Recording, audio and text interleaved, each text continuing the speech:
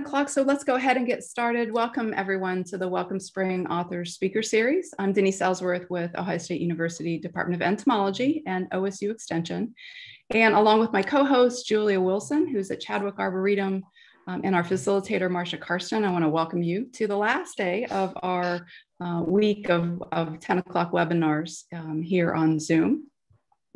Julie's going to give us a hello in just a minute from Chadwick, but I wanted to recognize and thank Marcia Karsten, who is Xerces ambassador and also an OSU volunteer pollinator specialist, has been a great help with all of these webinars, helping with tech questions and to keep things running smoothly. So Marcia, thanks so much for your help this week. You know, I think for all of this has been a really challenging year, and we've dealt with some losses of some sort, right? Small losses, or many of us big losses. We've lost friends or family. And so we wanted to plan, when Julie and I were looking back in the fall, what do we want to do to kind of come together and offer some educational workshops this winter. And we just love the idea of planning something right after we turned the calendar to spring, when there's more light outside, things are warming up, and there's a little bit of optimism and hope in the air. And so I hope you've enjoyed this webinar series. I know I have learned so much from our amazing presenters this week. I can't wait to go back and look at all the webinars again, listen to them. Sometimes I'll take my phone and just my AirPods and listen while I'm walking to learn what I missed the first time. So just as a reminder, we do have a web page for the whole series. It's that Go address that's on your screen, go.osu.edu/springauthors. And so far, the tech gods have been working with me. They're smiling. I have 4 out of 5 of our webinars linked up there. And so, and I'm adding in then other things the authors have asked, publications or, resources, papers, that kind of thing. So I'll continue to add those onto that page. And I have been able to upload those webinar recordings to YouTube, so they'll really stay there kind of indefinitely. So if you want to share those with others, or sometimes folks like to use these for their garden club or their Audubon meetings, since we can't do so much in person right now, you're more than welcome to do that. I'm happy to have all those great webinars shared far and wide with other people. So Julia, can you give us a hello from Chadwick? I love your backdrop today. Tell us what's going on down there in Columbus. Yeah, good morning, everyone. Hello from Chadwick Arboretum. It's our last day of the Author Speaker Series, and it's been a really great way to spend my morning together, and I hope you all feel the same way. So on our last day together, I'm going to take you through our final garden site here at the Arboretum, called the Learning Gardens. These gardens are located just outside of the student hall, where the Chadwick office sits, called Howlett Hall. So you can kind of see it behind me. And Denise, you can change, oh, you got it. Yes, you can kind of see it behind me, and in these top 2 photos behind all of the plants, that's Howlett Hall. So starting with the top left photo, here we have the Stephen Still Garden. This garden is an assortment of native and cultivated plants, and was designed by Adrian Bloom, a famous English plantsman. The key features in this design are 2 rivers of plants.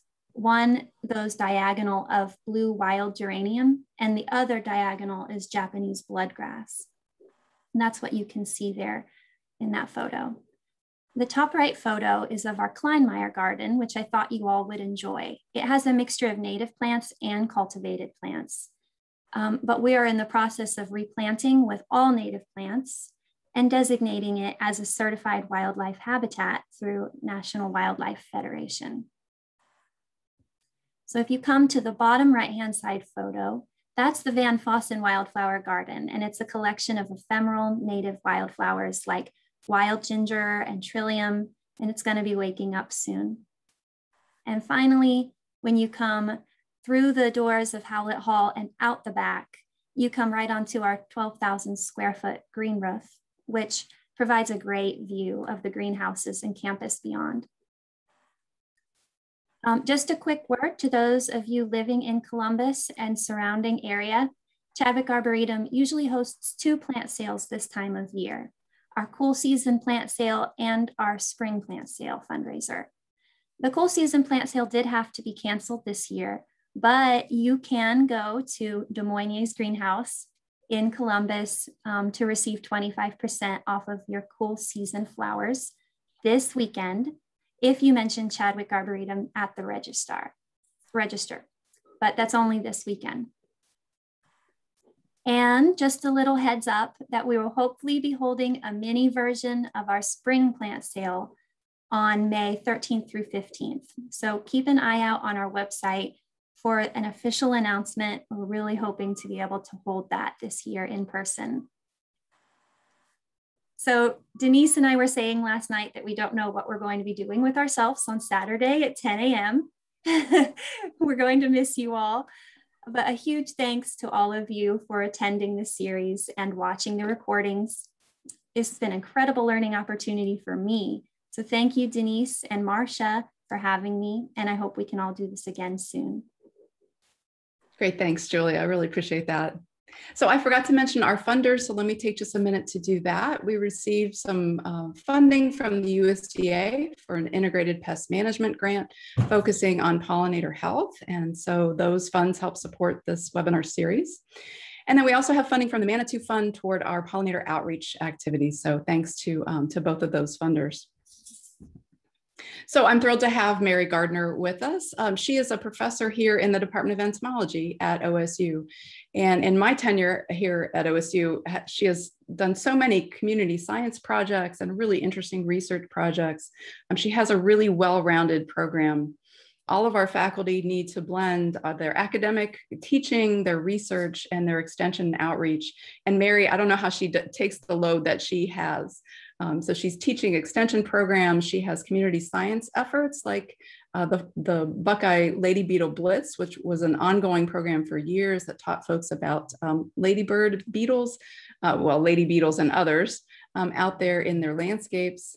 She now coordinates the Dandelion Detective student program, youth program, to help kids observe flowers and pollinators. And then you may have heard of her urban project in Cleveland, a 5-year project with outreach into vacant properties in Cleveland, looking at different planting schemes and studying the biodiversity in urban Cleveland. So some really fascinating projects. And also, of course, this wonderful book, Good Garden Bugs. And just wanted to open to one page that really highlights all the different lady beetles out in our landscape, some of those beneficial insects. So Mary, so happy to have you here this morning. I'm going to turn the screen over to you, and can't wait to learn all about these great predatory insects out in the landscape. Thank you, Denise and Julia and Marcia, for inviting me and organizing an incredible group of speakers. I have some very tough acts to follow. So I hope that those of you who said what a wonderful series this has been will enjoy this program today. So I am a professor in the entomology department here at OSU. And I think one of the small positives that we can glean from what has been a really challenging year is the opportunity to provide our information to those of you further away. So I don't normally get to give programs to more than countrywide groups at one time. So this is really exciting for me, and I really appreciate all of you being here today. So I'm going to go ahead and try to share my screen. Okay. So Denise, can you just confirm that you can see the title slide?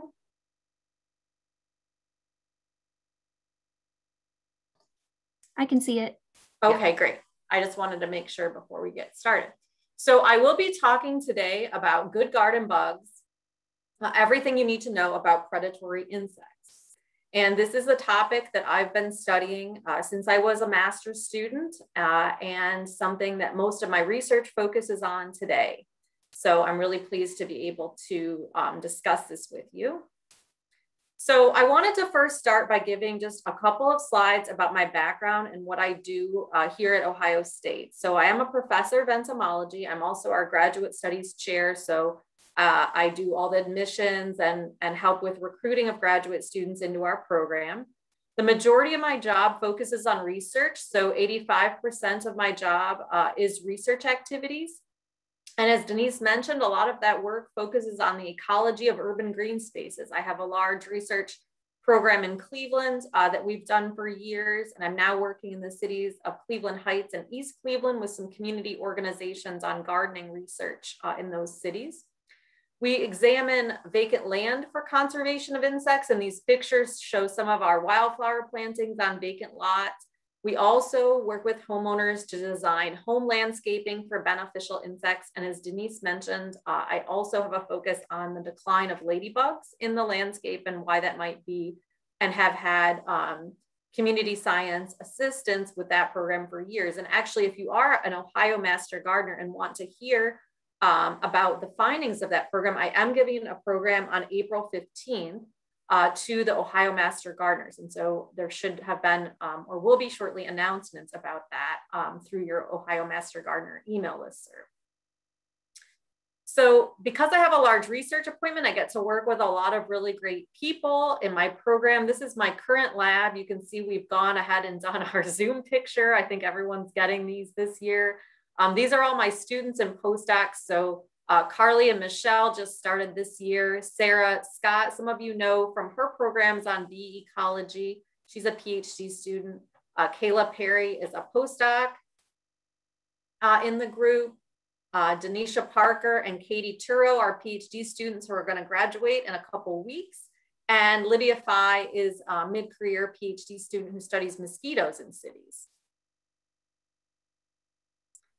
In addition to my research, I do a lot of extension work, such as this presentation. I work with Master Gardener groups, and as Denise mentioned, 4-H and also citizen science. So some of the things we've done recently, our lab has published a new series of insect 4-H curriculum books. And so if you're looking for something for youth to do this summer, there's a beginner, intermediate, and advanced book available on the 4-H website. We also are going to do our Dandelion Detective summer program again for kids to collect data in their own backyard. And I said I've done this ladybug survey and of course the book that I'm going to talk to you about today. I also get to teach. Right now I'm teaching presentation skills. So hopefully this isn't a terrible presentation because I'm supposedly supposed to be aware of good presentation skills. I also teach grant writing. This is my grant writing class. We do a lot of peer workshopping and I help the students put proposals into a fund that Ohio State has where they can compete for research funding. And then I also teach insect ecology with a colleague in our department. So that's kind of what I do. I love my job. I feel really fortunate to be able to study and help protect insects through my teaching, extension, and research. And so today I'm going to be sharing with you sort of what to do in your own backyard to conserve these beneficial insects. And some of our previous speakers have talked about specific groups of insects. I'm going to take a broader approach and kind of focus on all of the beneficial predators and parasitoids that we find, sort of the creepier insects that you may not be sure you want to conserve until you might know some of their benefits. So I want to start by just kind of placing these insects in a wider group of insects to provide us with benefits as people in our landscape. So insects provide a lot of beneficial ecological services. They are pollinators. So here we have bees and flies visiting flowers. They provide pest suppression or biological control, and these are the insects I'm going to focus on today. So here we have a parasitoid wasp and a lady beetle eating aphids. They're also critical food sources for wildlife. And of course, they're beautiful, diverse, unique, and add to our overall biodiversity of our planet. And so there's just millions and millions and millions of insects and important to conserve in their own right. And so today I'm going to be focusing on identifying natural enemies and how to conserve them in your landscape.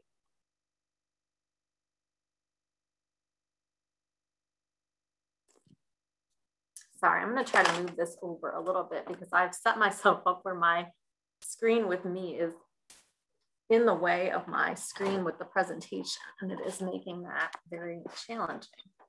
Okay. So we are going to focus first on insects that are predatory. So predator insects are those that hunt for their own prey. And the majority of these are generalist predators, meaning they will eat lots of different insect pests and other insects in the landscape. And they have some really interesting and unique hunting strategies, and I'll be going through and talking about some of those. So for instance, here we have in this first picture a mantis that's going to have a sit and wait hunting strategy that relies heavily on visual cues.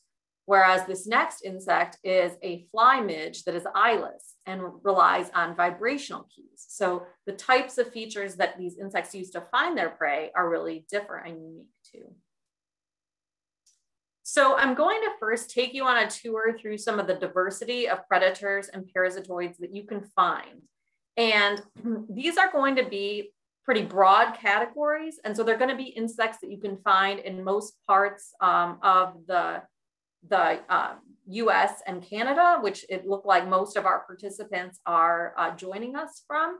If anyone has any particular questions, certainly you can ask that too for your own area. So I'm going to start off with mantids. So most people are familiar and enjoy finding mantids in their yard. Mantids are generalist predators. They do eat a number of different insects, both pest insects and also other beneficial insects that they might capture. As I said, they have this sit and wait hunting strategy. So they have very good visual, they have very good vision, and they also have raptorial front legs. And so they will sit and wait very quietly without really moving. They're very hard to spot. And then when something comes in their grasp, they will grab onto it. And they can take pretty large prey. In this picture here, you can see a mantid eating a grasshopper. And here's one eating a beetle or some sort of large insect. What many people don't realize is actually two of the most common mantids that we have in the US are introduced species. So this is the European mantid in this large picture, and also in this insert with the grasshopper. The European mantid was introduced into the United States from Europe in the early 1900s. You can tell it's the European mantid by this eye spot it has on the inside of its raptorial front legs. So this white spot here. The other very common mantid is also an alien species. This is the Chinese mantid.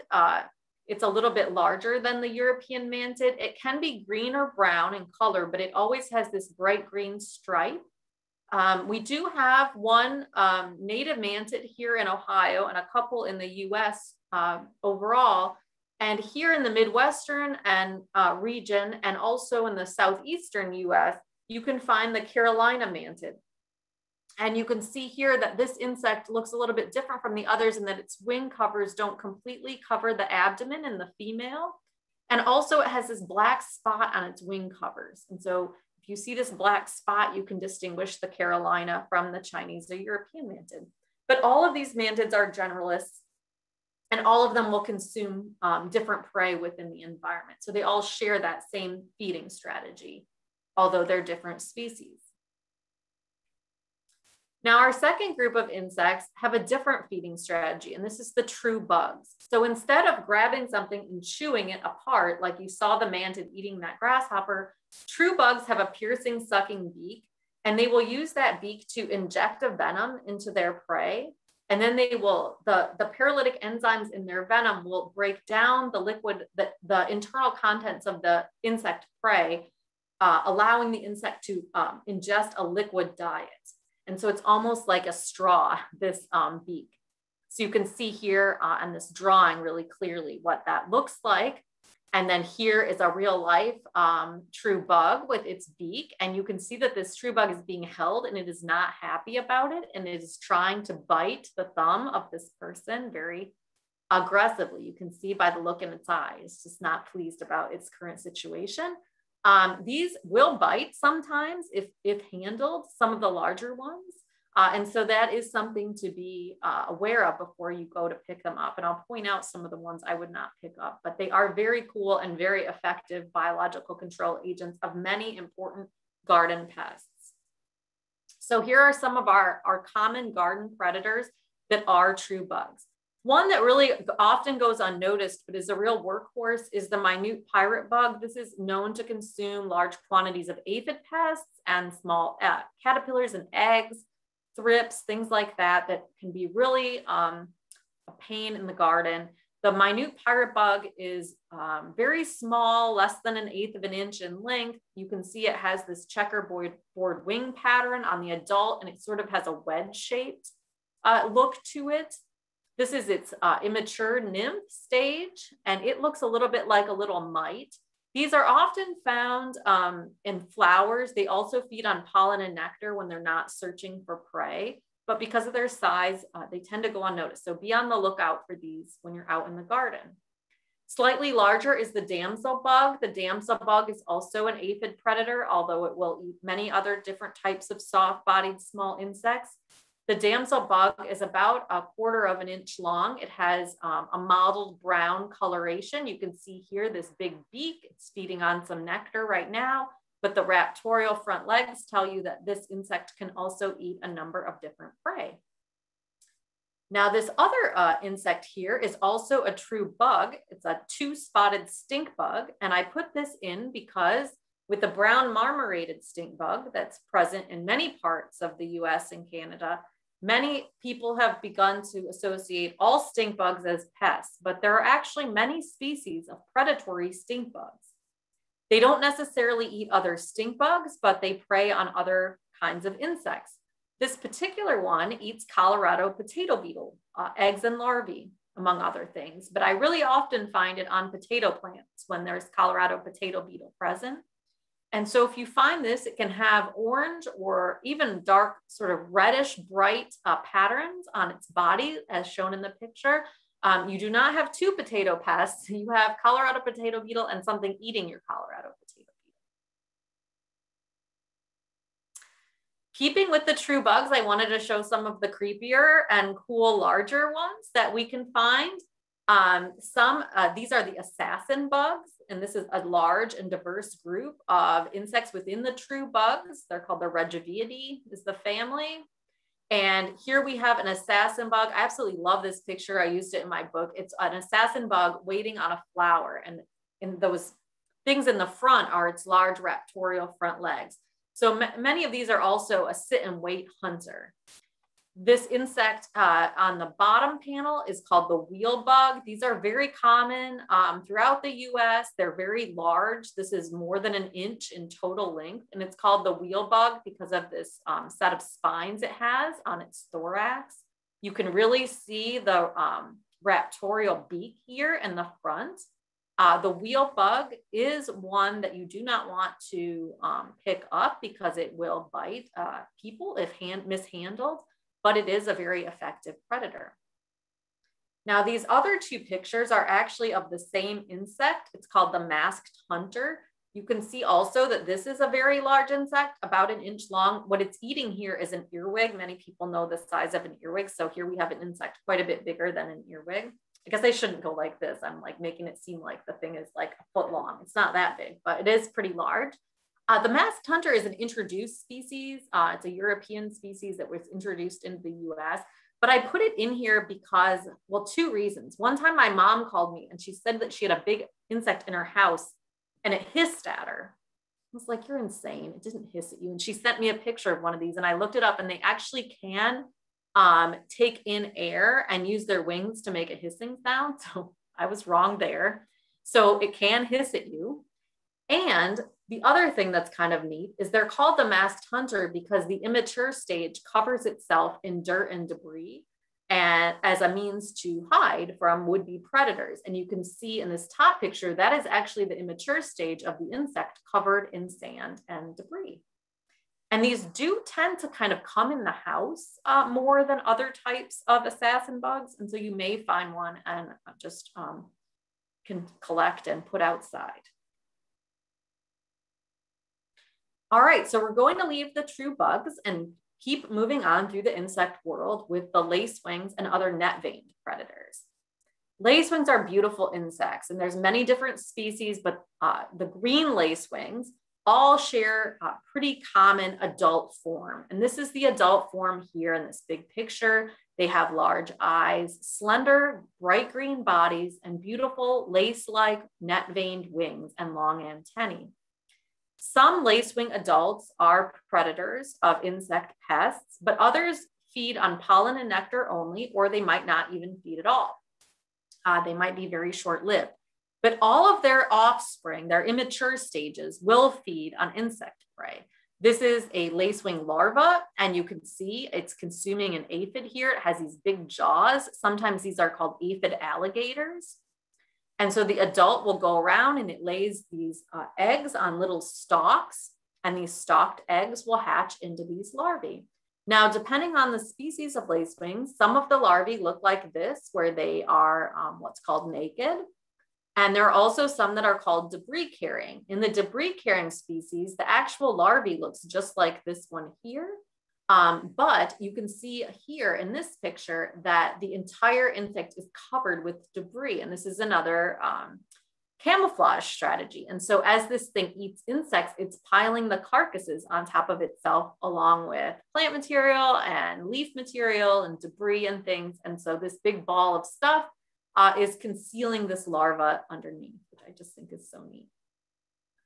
These insects might look somewhat familiar if you have kids that have ever played with antlions. Lacewings are related to antlions, and so I wanted to throw these in here. So not everyone's residential landscape will be suitable for antlions, but if you were to dig up the larvae, you would find that the larvae look very similar to lacewing larvae.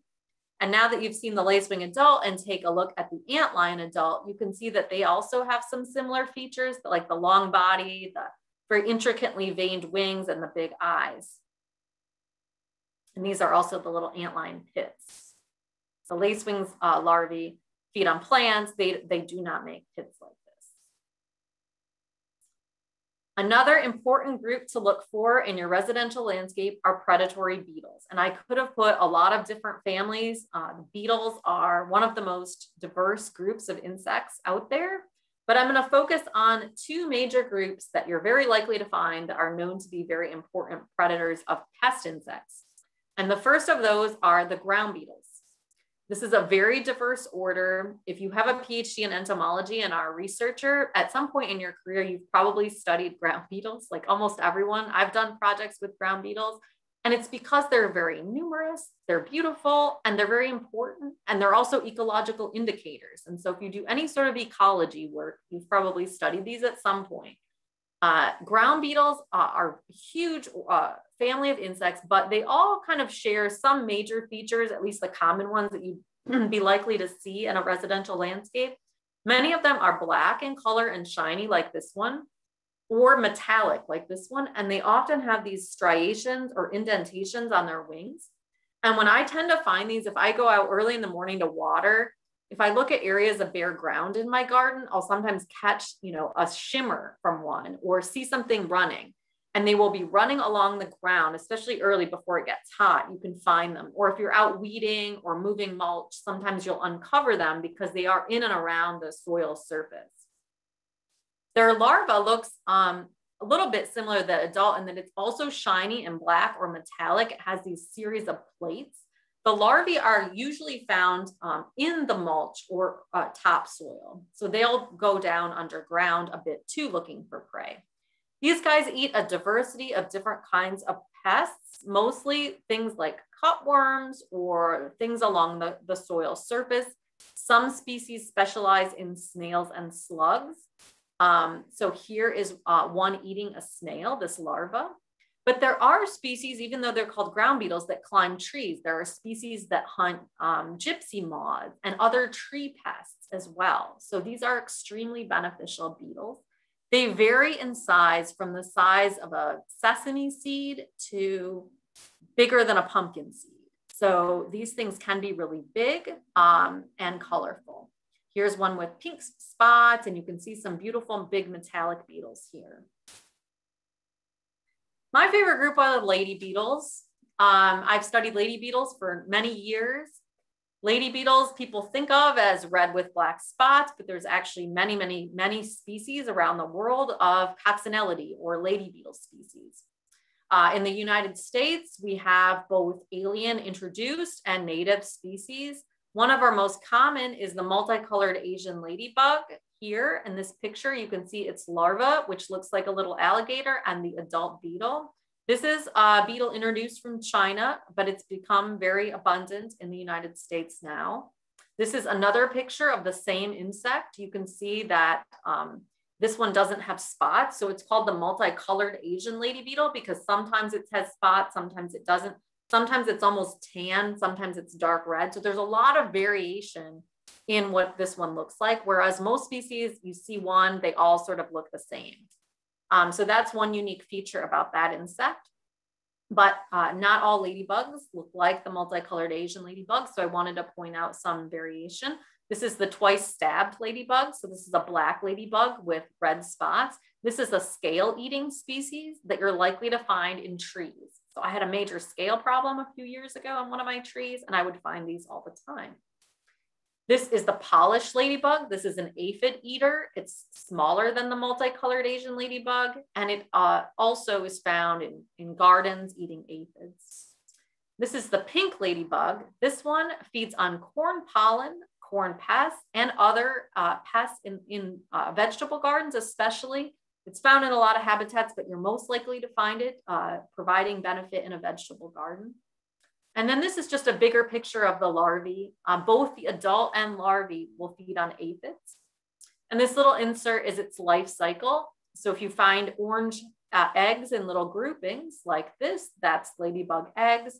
They hatch into the alligator-like larvae. The pupae kind of looks like a strange hybrid of the larvae and the adult. So it's kind of a scrunched up adult, and it will be attached to plants. And then of course, there are many species of adults to look for. All right, so in addition to beetles, which some people do recognize as being beneficial, we're next going to move into flies, which really get no love from most people, but there are some very beneficial flies in the garden. And one of my favorite groups are the syrphid flies. And this is the syrphid flies. So they're mimics, first of all, and many of them. And you can see that some of them are like bumblebee mimics that are kind of furry. Some of them are wasp mimics. The adults are actually pollinators. They visit flowers and consume pollen and nectar, and in that process, move some around to other plants. They also, the females will lay their eggs within areas where there are aphids. These larvae will eat aphids. And you can see here, this slug-like larva has some little dead things stuck to it. Those are aphids that are shriveled up. So these will kind of rasp at the aphid and ingest the liquid contents. And so if you see these slugs within patches of aphids, again, you don't have two pests, you have something eating the aphids. There are many predatory flies out there. Another cool group are the robber flies. So here's a big robber fly that's a bumblebee mimic. This is a long-legged robber fly that's more of a wasp mimic. These will catch insects in the air. So they're very, very good flyers. Some can be very big, larger than an inch. Many are more like a 1/4 inch type size, but they're really, really beautiful and fun to look for in the garden and very fun to watch because they're such a strong flyer. One that's a little harder to spot is this predatory midge. You're unlikely to find the adult because it kind of looks like any small like gnat or midge-like insect, but the larvae are a sort of hot pink, bright orange color. And like the syrphids, these are eating aphids. And so here is a patch of aphids with these predatory midge larvae. They're just a little bit smaller than the syrphids. They're kind of just a little bit bigger than the aphids. I threw in the picture of the adult just because they have a cool backstory. The adults mate in spider webs, and this is a female hanging from a spider web thread. And the females emit a pheromone and attract a mate. And I reared these once in cages, and we had to put little strings in there to get them to reproduce. And they did all line up on the strings, just like they were in spider webs. It was really cool. All right, so in addition to flies, there are many predatory wasps. Many of these are solitary. So people think wasps, they think paper nest, something's going to attack me, you know, murder hornets, 2020, everything's crazy. But actually, there are many wasps that are perfectly safe to be around. They're not going to attack you. They're docile. They're just going about their business, raising their young. So I wanted to point out a diversity of these. Many of these things will construct a nest and then provision it with insect prey. One example is a mud dauber. So it makes this mud nest above ground. And you can see here the female has mud and she's making this nest. She will then collect and kill insects and stuff them in the nest, lay her eggs in there, and her larvae will eat those insects and then emerge as adults after they've pupated. Similar concept with the spider wasp. Now, obviously, spiders are also beneficial. So this wasp isn't necessarily providing a pest control by eating the spiders, but it's really a neat ecological phenomenon. And people often will find this happening where a wasp is dragging a spider and wondering what's going on. So this female has parasitized this or paralyzed this spider, and the paralyzed spider will be drugged down into this hole, and then she will lay an egg on it and her larvae will eat the paralyzed spider. So it's quite a gruesome situation for the spider. But then the larvae will pupate and come out as another big spider wasp. Similar thing here with this cutworm wasp. So cutworms are a major pest for many of us, and this wasp will do that same behavior, but it collects cutworms, and you can see these things have to drag these big cutworms. So it is very interesting to watch these females pull these cutworms down into their nest. This is a flower wasp, and pretty soon we'll be able to start seeing these out. These eat grubs. So you sometimes find these flying right over the turf, and they will be looking to detect grubs. They can detect the odor of the grub. This robust wasp will then dig down into your turf, into the soil, and lay her egg on a white grub, so a Japanese beetle or June beetle larvae. And this is a potter wasp. This is another above ground nester. They make these very cool little pots out of mud. And you can see here, this female is provisioning that nest with inchworm larvae that then her offspring will consume. Now, of course, in addition to those solitary wasps, there are the predatory wasps that are social, that make nests where you have a queen and workers, and they raise larvae. Now, we think about this with bees. They go out, they pollinate all the plants, they come back, they bring pollen and nectar, they raise offspring. People think that's a good thing for the most part.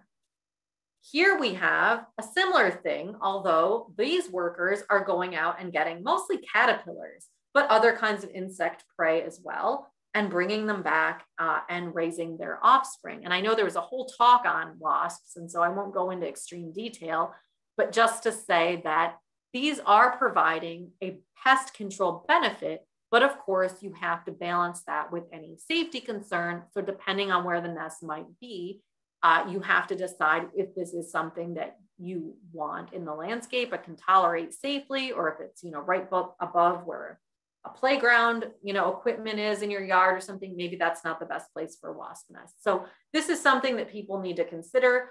There are many different species, from the paper wasp, which make these open cavity nests, to the yellow jackets and hornets that make these closed paper nests. The nests are made out of a combination of the insect's saliva, water, and tree material. So they will scrape trees to get this, to make this paper, which is very cool. And I had to do a murder hornet slide because I knew someone might ask. So over the last year, we entomologists have received a multitude of emails asking if something is a murder hornet. And most of the time, it is not a murder hornet. It is the European hornet. So the European hornet is found throughout Ohio and much of the US. The Asian hornet has only been detected in a few locations in the Pacific Northwest. So if you are in that area, you do want to be very observant and let folks know if you think you have found one, because they are attempting to eradicate this insect. But most of the time when we get pictures, they are of this species. So there are some really great resources you can find online now. Entomologists have put together picture keys for people so that you can detect what you might have found. So finally, I wanted to talk about spiders. Many people might be fearful of spiders, but spiders are nothing to be fearful about. They don't want to bite you. They want to consume insect pests. Many of those things like mosquitoes and moths and things might be pests of your fruits, vegetable crops or ornamental plants. And so they're doing you a benefit. They're also beautiful. This is a group of orb weavers. Orb weavers usually have one generation per year in the areas where folks are calling in from today. So by the fall is really the time to go out and look for these, because they'll be in the adult stage and they'll be big and you'll be able to see them easier. But there are many, many beautiful ones. There are also some interesting spiders to look for on the ground and near water features. So this is a wolf spider. Wolf spiders exhibit a form of parental care, which is really neat. The females will carry their egg sac with them to prevent things from eating it. And when the eggs hatch, they will climb aboard the wolf spider mother, and the little spiderlings will ride there until they reach their second instar. So after they've molted and gotten a little bit bigger, they will disperse. This is a fishing spider. She also carries her egg mass, but in her palps instead of attached to her abdomen. So she'll pick it up, carry it, and then set it down, hunt, do whatever, grab it, take it to the next location. Sort of like a little stroller. These are really, really big spiders. This is one I get a lot of emails about. People find these things. If you have a backyard pond, you might find one. They're called the fishing spider because they do hunt in semi-aquatic habitats. They will put their legs out on water and attempt to fish for their prey. So aquatic insects that are occurring in the pond, they might try to catch those and eat them. They'll also eat insect pests off of plants and things emerging from a pond. In some parts of the world, these are huge and they actually can take fish. So some of them are very big. And finally, the jumping and crab spiders. Usually if people really don't like spiders, I can at least get them to like crab spiders and jumping spiders because they're very cute. So here is a Pheidipus. This is a really common jumping spider. Probably some of you have seen the jumping spider Christmas video on Facebook. That's one of my favorite like insect videos. It's really funny. If you haven't seen it, Google that. Some crab spiders are able to change colors to perfectly camouflage themselves in flowers. So here is a yellow crab spider in a monkey flower. Here's a crab spider that's more its traditional color. This is another kind of jumping spider called the zebra spider. So these are really kind of neat pattern ones and very common in landscapes, in residential landscapes. Now, I also wanted to talk about parasitoids, which are another type of natural enemy or pest insect that provides pest control. So we've talked about many, many predators where they actually go out and hunt themselves. Parasitoids, the females will find prey for their offspring. So here we have, this is a little graphic showing the life cycle of a parasitoid. So here we have the female adult fly, and she will lay eggs on a pest.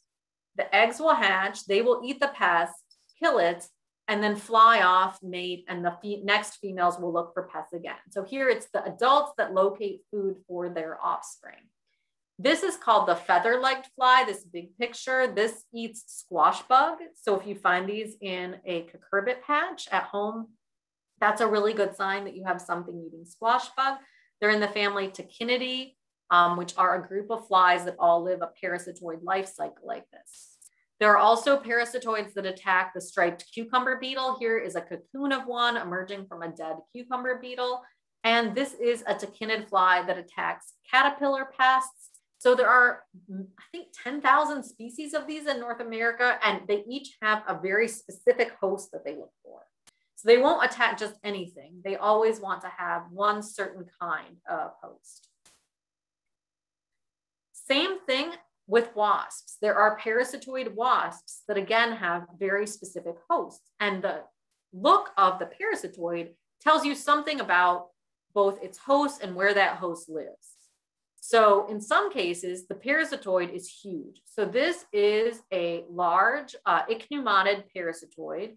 It is with this ovipositor that looks like a stinger, a few inches long. People really freak out because they think that it's going to attack them with the stinger. It cannot sting you. This is an egg-laying device. But the reason this thing is so big is it needs to drill into trees to find wood wasps that eat the tree. So Cyrex wood wasps are a pest of dead and decaying trees. And when you have trees that have these larvae inside, it will attract these wasps, and they can take their ovipositor and go into the tree and lay their egg inside the wood wasp. The larvae will eat it and emerge again. There are also tiny, tiny little parasitoid wasps that are hard to see with the naked eye. This picture was taken under a microscope of this little wasp attacking an aphid. So here in this drawing, we can see that life cycle a little bit better. So first, the female lays an egg in the aphid. It stings it with its ovipositor. The larvae eats the aphid, killing it. Then it pupates and emerges from the aphid. Now here is a dead aphid called an aphid mummy, and that has a parasitoid transforming inside, and that adult will eventually chew a little exit hole and come out of the aphid. So if you see a patch of aphids with brown and black aphids mixed in, it means that there are parasitoids in there. Sometimes when you have a big prey, many parasitoids can develop in one host. So here is a hornworm, and you can see that there are all of these little things on top. These are cocoons of a parasitoid, a bracondid parasitoid that has killed this hornworm. And many larvae were able to develop, and all of these will emerge as adults and go find other hornworms and lay eggs. And then again, new populations will emerge. So if you find this on tomatoes or in the garden, you definitely want to leave it there. Okay, so that was our tour of different groups of beneficial predatory insects. Now, what do we do to help these insects at home? So this is pretty basic. Insects need food, shelter, water, and to not be killed by stuff. So if you can do those things, you can provide habitat for them in the landscape. And I want to start, this is the perfect time of year to start off with our lawns. So here is where you want to do no harm. If you are putting herbicides, pesticides, and things like that on your lawn, you are taking out the biggest part of habitat that you can provide for beneficial insects. Most of us have more lawn than we have other features in our home landscape. Not everybody, some people's yard might be mostly gardens, but a lot of people have a lot of lawn. And so if you plant flowers in one area, but then put down a pesticide across the lawn, it's really reducing the value of your landscape overall. And this is particularly important early in the season. Early in the season, pollinating insects and predatory insects are waking up. They've been hibernating all year. They've been inactive. Now it's getting warm and they go to look for food. Well, there isn't a lot of prey available yet. And so early in the season, they need pollen and nectar, not just bees, but all predatory insects, mostly all also feed on pollen and nectar. And the first thing they will go and look for are early season blooming flowers. And many insects will find flowers on the ground, like dandelions. And so because of this, lots of communities are starting to promote a no-mow May, where we allow these weeds to grow during May without mowing our lawn to provide habitat for all of these insects. And this is a picture I took last May, just in one area of the lawn, of all the different insects visiting dandelions. Butterflies, here on the bottom, we have a syrphid fly. I talked about syrphids. This dandelion had like 10 syrphids. I couldn't even get it in focus because there are so many. And of course, many species of wild bees as well will feed on dandelions. Now, I know everyone doesn't like dandelions, and that's fine. There are a lot of other types of lawn practices you can try to provide flowers in maybe more of an aesthetically pleasing look for folks. There are many, many different lawn mixes coming out now that are flowering lawns. And even doing reduced mowings or reduced input lawns will still have benefits, even if they don't have flowering resources, because you're not adding in these pesticides and herbicides into the lawn. Now, in terms of adding other plants beyond your lawn, this is probably people's biggest question. So there are many different ways that you can enhance your lawn for beneficial insects, your landscape through planting flowers. But the types of flowers can really vary. So the most important thing is that you want to think about the season from very early, like this time of year, to October, November, depending on where you are. Some of you, year round, you're going to have insect activity if you don't have a hard winter, hard frost. So you need to think about providing resources throughout the time frame when insects are active. That means fall and spring blooming species, or even winter blooming for those in the South. You also want to provide flowers that vary in color, because different colors can attract different insects, and different shapes. So insects have different kinds of mouth parts, and some cannot find nectar if the flower has like a very narrow, long tube. Like I'm thinking about tobacco flowers, for instance. They have this really long tube and the nectar is way down on the bottom. Well, a butterfly might be able to get its proboscis down in there, but something like a beetle, that's not going to be able to feed on that. So we want to provide lots of different flower shapes. It's also a lot of fun to experiment with native plants. And as was discussed at the beginning, those are becoming more and more commonly found now. And there are also many annual and perennial options. You don't need to spend a fortune to be able to provide habitat for insects. The only thing that's not going to be super great as a resource are plants where they've been hybridized to produce little to no resources. So an example are some hybrid petunias. They don't make a lot of pollen and nectar, if any at all. And so those are not, that's why you never really see any insects really visiting those. It doesn't mean not to use them because, we also appreciate them aesthetically, but you can do things like mix them with a plant that does provide pollen nectar. So here is a basket with sweet alyssum, which is incredibly attractive to insects, with the petunias. So kind of think about balancing what we want out of our landscape visually with also what we want out of our landscape in terms of a habitat. It doesn't have to be one or the other thing. So I'm going to go through some examples. If you haven't tried to create a small wildflower garden of native plants for your area, I would highly suggest doing it. This is something that I found to be really kind of fun because the plants are different than you probably are used to growing up. And I like seeing all these rare native plants in my backyard. They're also very attractive and rare, and they can be host plants for a lot of butterflies and other insects.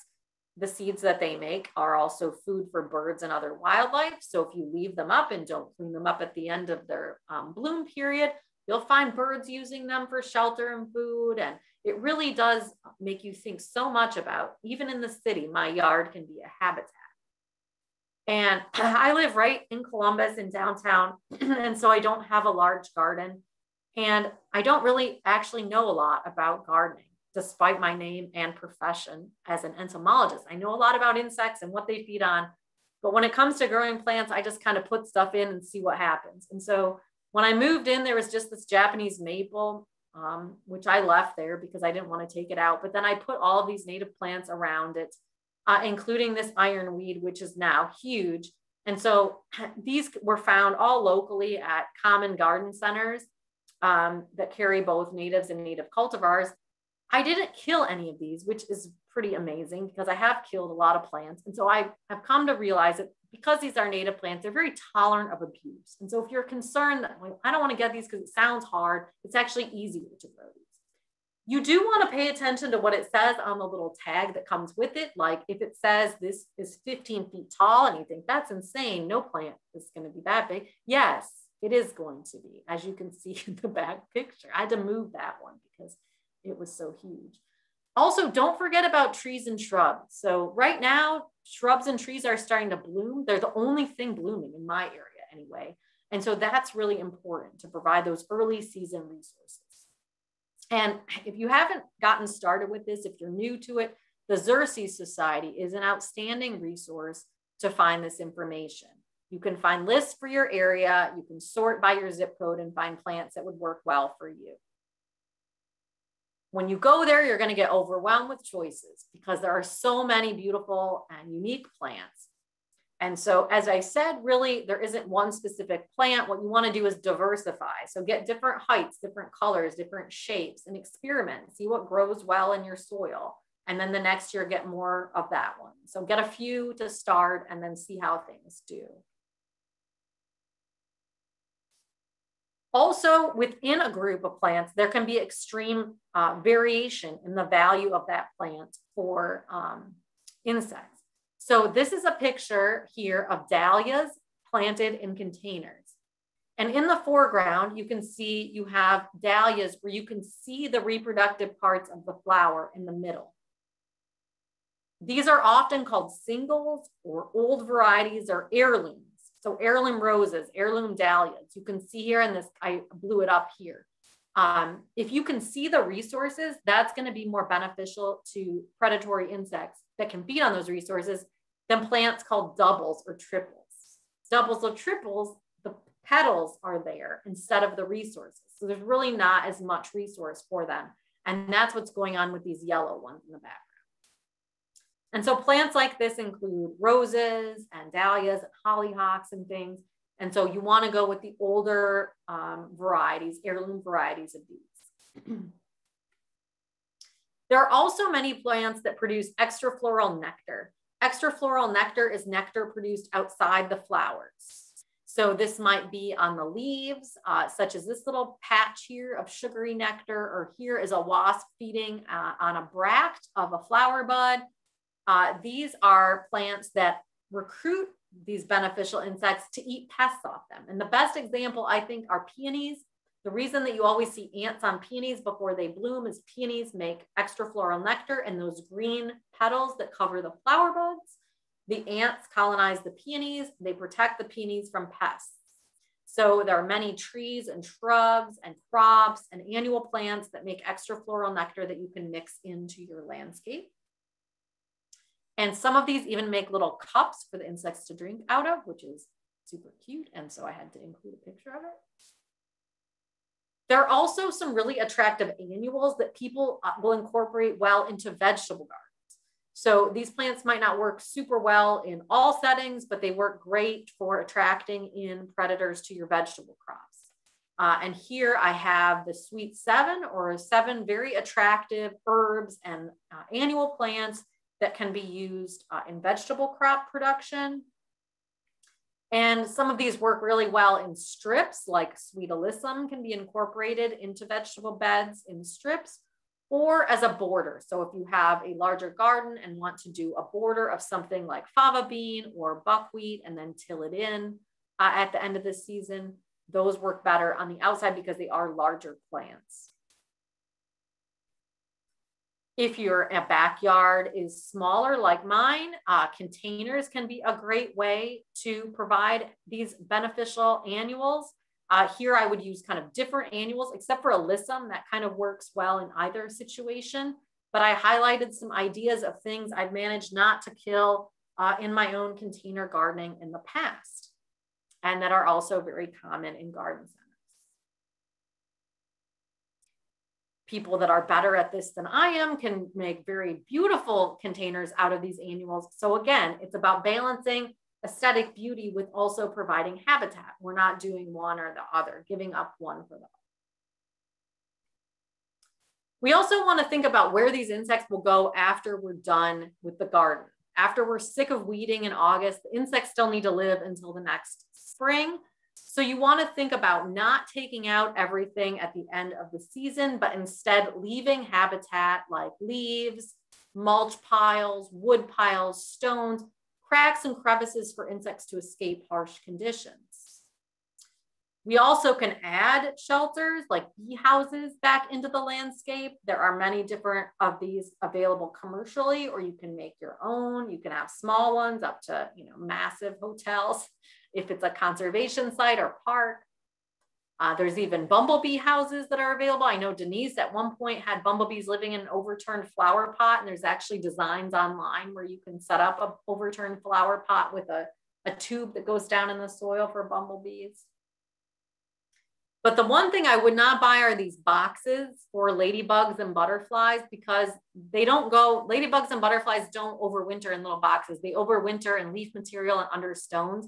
And the only thing that will go in these are paper wasps. And then you will look in there to see what's in there and paper wasps will come out. So don't buy those, although they are cute. People ask about fruit feeders. Fruit feeders are great for beneficial insects, but make sure you change out the fruit a lot because it will ferment, obviously. And also be aware that you're putting out sugar. And so anything that eats sugar is going to come. So we can't only want butterflies. We have to understand that other insects that are also beneficial, like wasps, will also visit the sugar. So make sure you set this up where you can enjoy it, but not be in a situation where you're fearful of who's there. And water. This is something that I sometimes forget is so important in a residential landscape. We don't know, in a residential landscape, how much water might be around us usually. Like, do my neighbors have water feature? I don't know.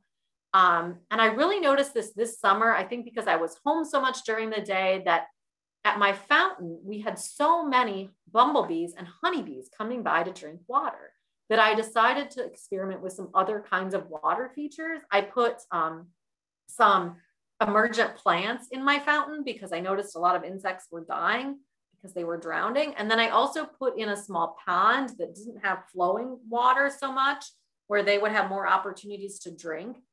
And then I still noticed there was some mortality there too. So I also tried just taking a plant saucer and filling it with pebbles and water, and that worked really well. It was also really fun to watch. We put it on a table on our patio, and you could watch stuff come in and take a drink and take off. And saw beetles and wasps and flies and all kinds of stuff using this. So it would be a great project for kids to observe what came to the water source. And my last slide here is people will say, okay, this all sounds great. Should I purchase and release insects? And I would say to that, definitely focus on creating habitat for the insects you have rather than spending money buying insects to release. If you have a greenhouse and you have a pest outbreak in a greenhouse or some kind of caged environment, then yes, sometimes purchasing insects that are predatory to release makes sense. But you don't want to release them in the open environment because some of these insects are wild caught. They could have pests or diseases that might be novel to the populations we have. They also are likely to not be in the best health after shipment, and they probably will leave. So a lot of these insects might be shipped in a dormant stage, and when they come to wake up, their instinct is to fly away. So you're helping people in the next town over maybe, or the next subdivision, and not necessarily your own. So thank you very much for coming today. It was a pleasure to get to share this information with you. I will now answer questions from the chat. And as I mentioned at the beginning, I don't mind getting emails, and my email is on the slide if you'd like to send one. Great, Mary. Thank you so much. So many great practical ideas for what we could do in our own landscapes. I know folks appreciate that. And I know your time is limited too. So I'll go with I emailed, I have a meeting with my student. It's fine. Okay, we can do some questions. Yeah. Okay, great. I kind of grouped the questions. There were lots of questions about non-native mantids versus the native ones and what folks should do if they find them. There were some concerns about mantids affecting monarch populations. Maybe you can start there. Yes. So I guess I'm going to preface that by saying there are some monarch experts out there, and I'm not one of those people, but I do know that there are a lot of predatory insects that will take monarchs, eggs and larvae especially. I don't know much about the role that praying mantises play as a predator of monarchs, so I can't speak specifically to that, unfortunately. If you'd like to email me, I'm more than happy to see if I know a monarch expert, and I can look into her literature and see if there is anything about that. I don't do anything to manage mantids. I haven't ever read anything about them being a detriment to any biodiversity that is threatened before. And so I don't know that is a major issue. Great, thanks. So there was a question about the oleander aphids on milkweed. And we all know that orange, if we try to take them off with our hands, we get stained. Who's eating those? Why aren't more predators eating those? So a lot of predators love to eat aphids, but they don't like to eat those aphids. And the reason is because milkweed has secondary plant chemicals that those aphids take up, and it makes them extremely distasteful. And so they have a protection from other insects. I've had milkweed that is completely covered with those, and the milkweed can take a large amount of aphid feeding damage. But I've also read that monarch larvae prefer new leaf tissue. And my PhD advisor actually did an experiment with this where he cut back the milkweed mid-season and allowed it to regrow. And he found more larvae being laid on those new growths. And so what I do with my own milkweed is when it gets kind of woody, kind of mid-season and full of aphids, I'll cut it back pretty severely and take that material out. And so there's a few aphids still, but I've really knocked down the population and allow it to regrow. And it takes quite a while for the aphids to build back up. And sometimes I've cut it multiple times.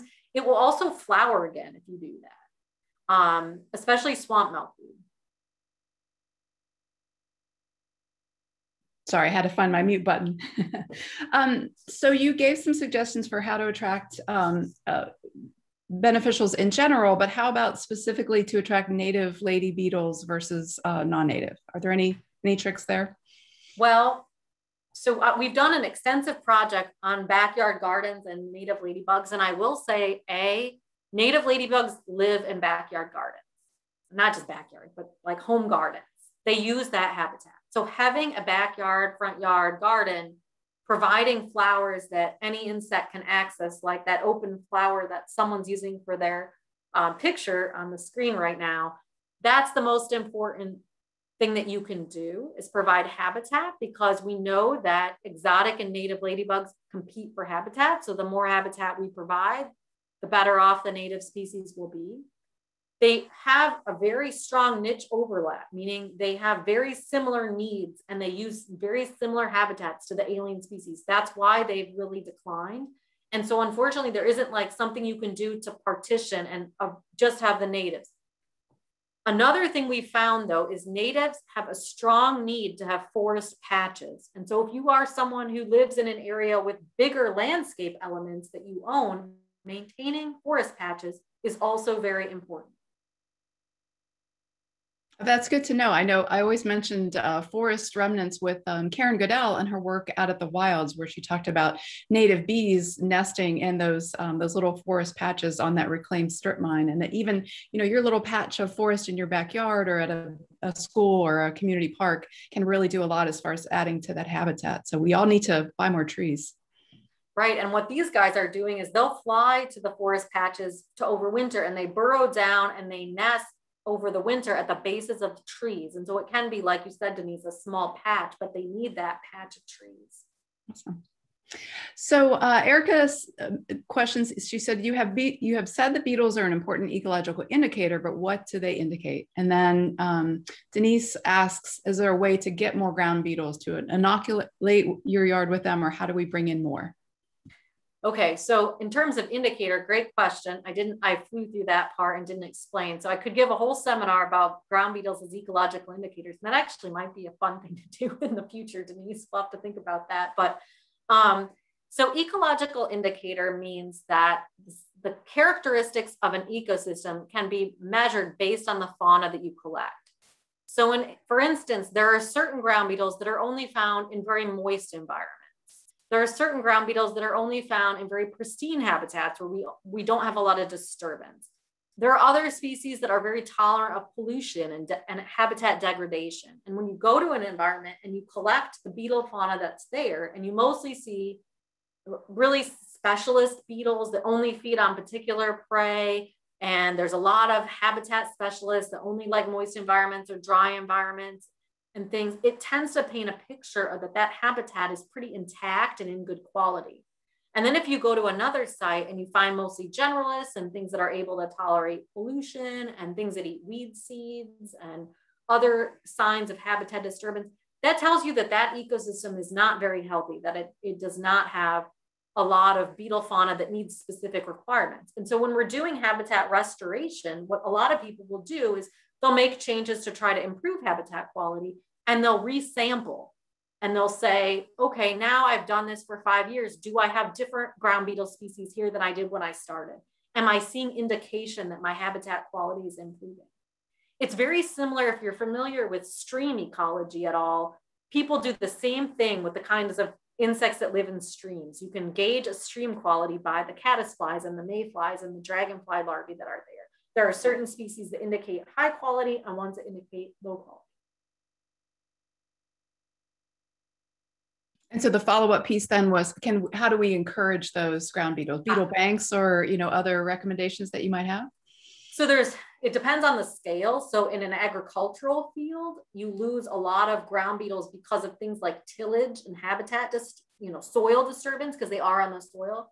So as Denise mentioned, something like a beetle bank or a wildflower border or just an unmown border will often be used to try to build up populations and encourage them into the agricultural field. In a residential habitat like a yard, reducing pesticide use, reducing herbicides, and also in your beds, reduced tillage is going to aid the ground beetles. So no-till gardening, reduced till gardening, also adding amendments like mulch, leaf litter, things like that provide soil structure and also protect the beetles from the sun. A lot of insects can desiccate. And so if we just have open soil everywhere, it can be bad for them. Now, open soil is important for bees, some bee species. So it's important to have a lot of different habitats available in your landscape. The more unique habitats you offer at a micro scale, the more different types of insects might find and colonize those.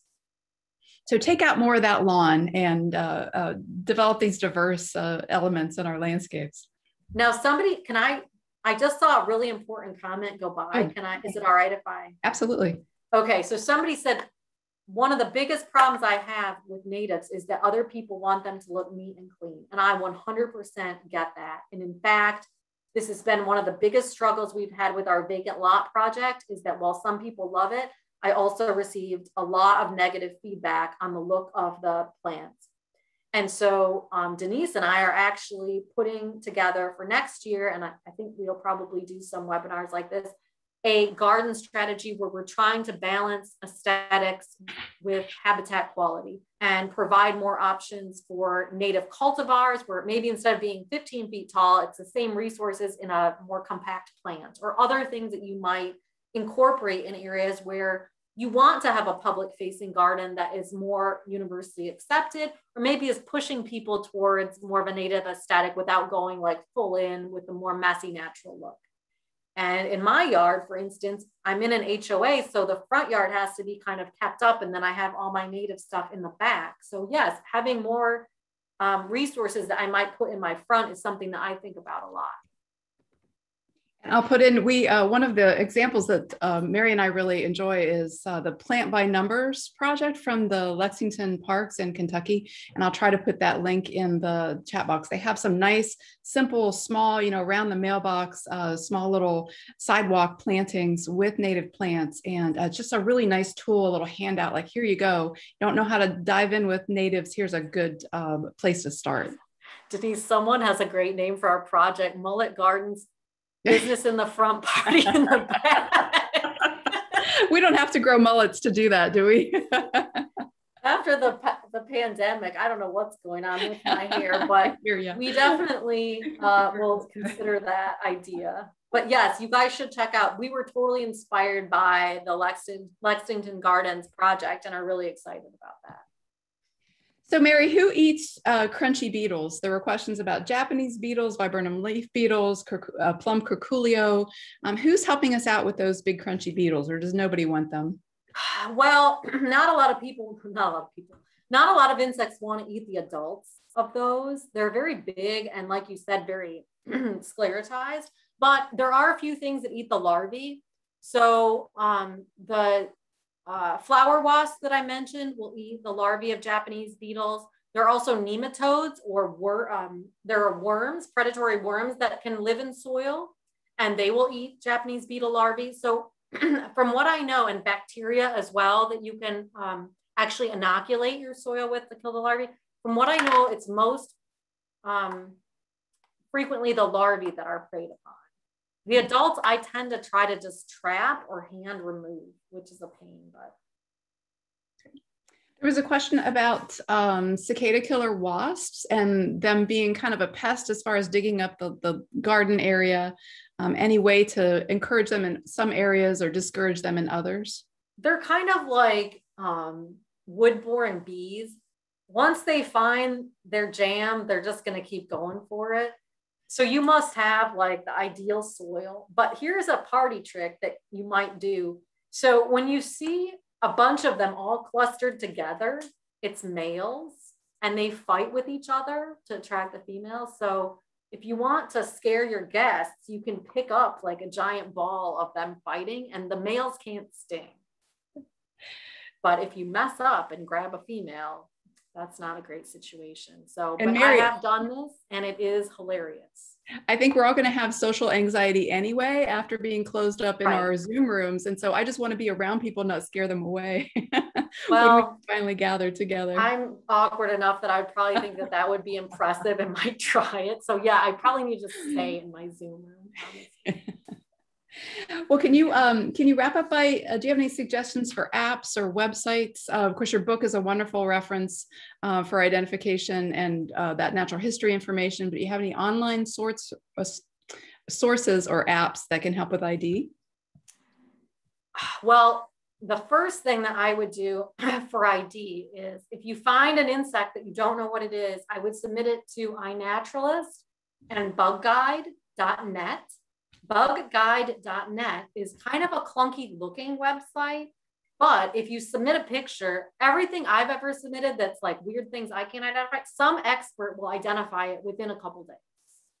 And iNaturalist, also things will get sorted by experts and identified. And also those websites are used by scientists to do all sorts of projects like identifying new species, looking at ranges of species, looking at declines. And so when you provide data like that for ID, not only does it help you, but it really helps us to have more access to more data.